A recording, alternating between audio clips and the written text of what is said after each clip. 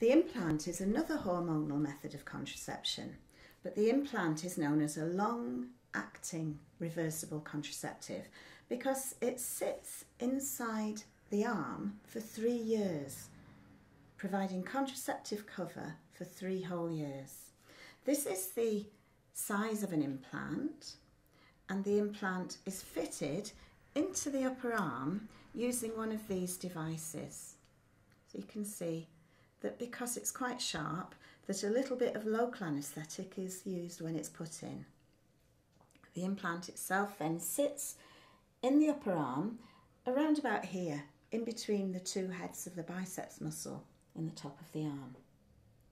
It is possible when it's in place for women to feel it, and it forms like a capsule around it quite quickly so that it stays there, releasing the hormone very, very slowly over a period of 3 years.